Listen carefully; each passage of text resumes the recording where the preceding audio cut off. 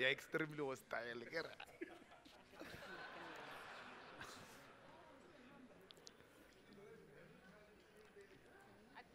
think my mic might be off. Yeah, I think. Are we on here? Get it. There you go, there you I go. might be off. Well, while I think Ranjeni gets, this well, she gets fixed up. has jammed Okay. my signal. Yeah. Go, go, go. It went well. It was These fluent. are Go. Take SACP him out, take couches, him not out. And then, EFF couches, by Go, the go, way. go, go, Let's go, see go, my go, old. go, go, go, go. Just to be clear on that. Are we on? How's everybody doing, by the way? I really love being felt up on stage. That's different. So I was really worried about Richard, because we had a security sweep this morning. We had dogs here, and I thought they may think you're the real transporter. Yeah, transport. Well, actually, the prostate exam was a bit rough, but I got through it with a smile on my face, and I think that's just how we have to, you know. This is the new South Africa. I mean, ISIS is here. I've actually been hanging out in malls with my phone. This is journalists for you. We're vampires. I've been hanging out in malls, waiting for something to happen. Nothing yet. Well, on that high note, our next speaker pretty is light. the Commander-in-Chief of the Economic Freedom Fighters. This is the first local government election that the Economic Freedom Fighters is competing in, and therefore there's a lot of interest in what they have to say and what's in their manifesto. But actually, there's one thing that I really, really want to know, and that's the CIC's fitness regime. You will notice a smaller package than the one that was here last year. So, ladies and gentlemen, please welcome the Commander-in-Chief of the Economic Freedom Fighters, the Lina, Mina, Julius Malema. Thank you.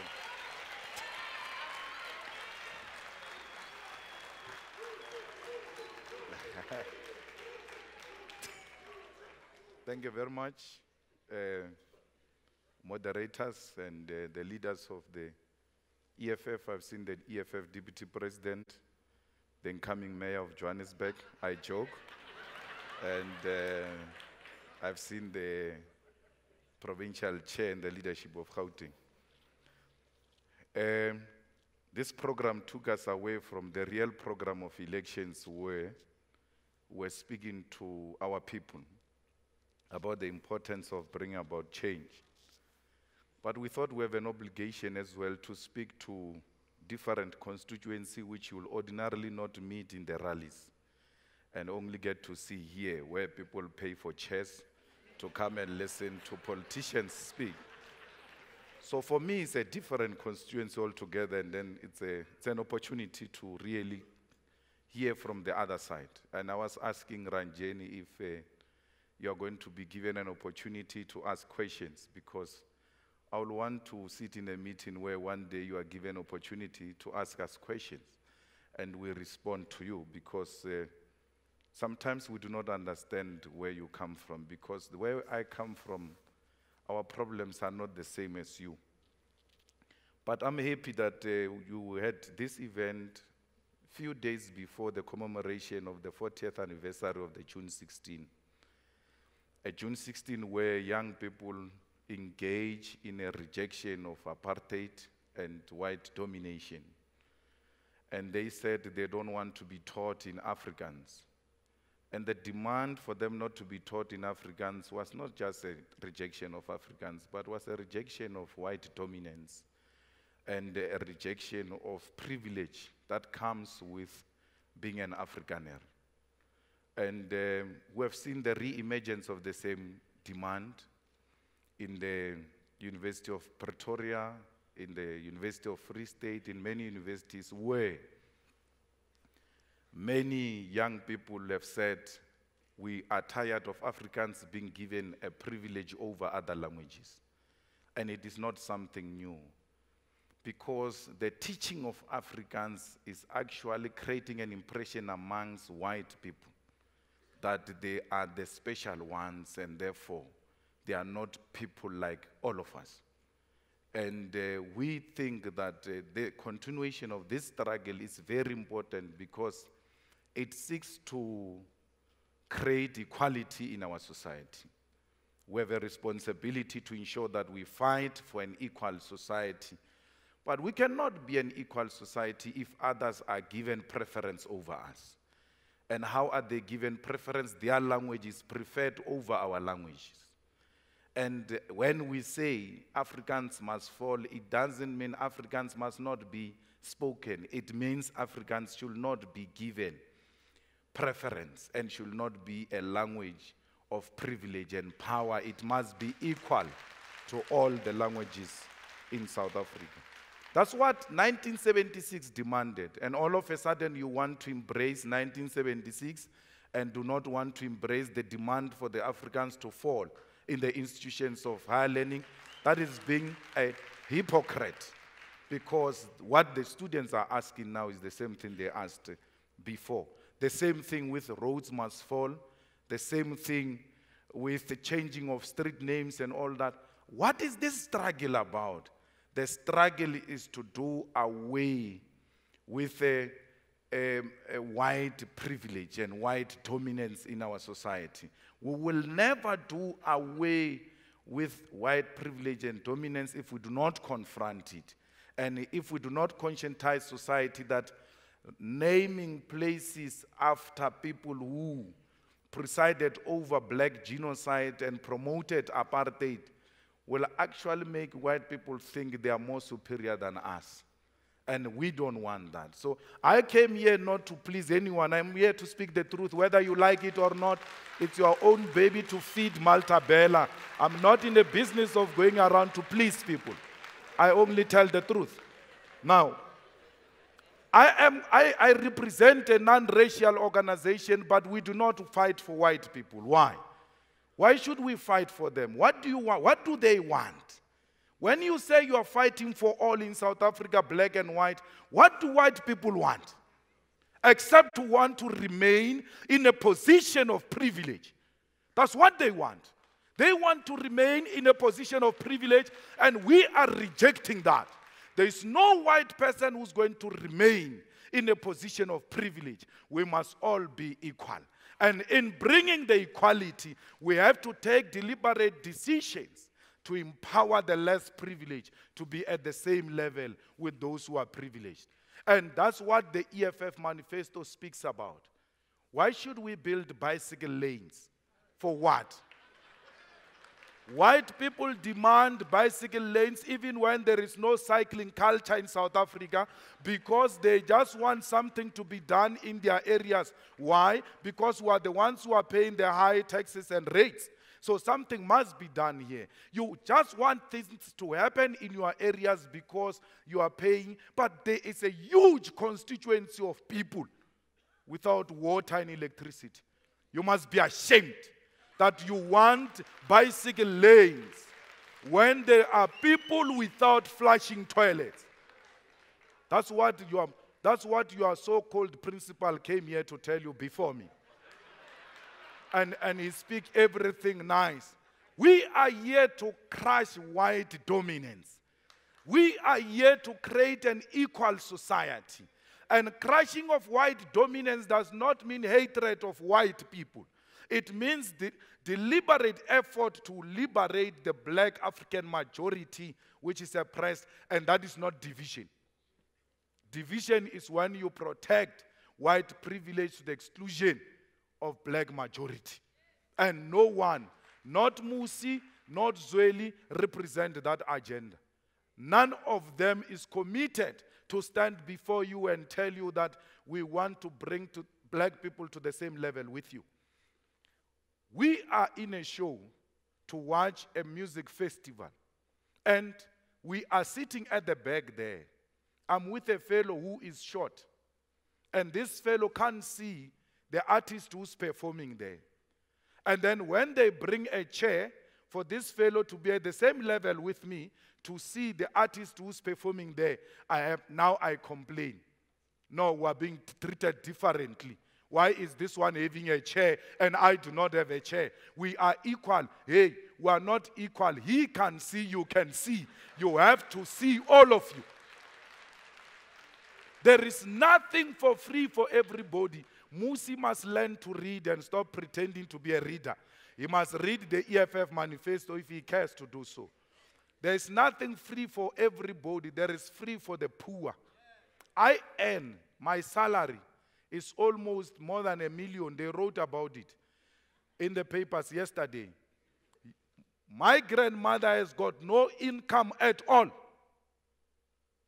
But she buys, if a liter of water is 1 rand, she's going to pay 1 rand, and I'm going to pay 1 rand for the liter of water. What type of equality is that? When she's got no income at all. Here is a parliamentarian who pays 1 rand, the same amount of money with the person who has got no income. And when I say, for those who do not have income, there must be a special price for them. No, he wants free everything for everybody. It is unfair. It is actually undermining the agenda to fight for equality. We need to empower the poor masses of our people. And the rich and the privileged ones should be at the forefront of subsidizing the poor, working with government. What is the agenda here? You want water, they want water. You can afford to pay for water, they cannot afford to pay water. And we're saying, let them get water for free. Why should you complain because you are also getting water? The only difference is that you can afford for it. Let us give our people water.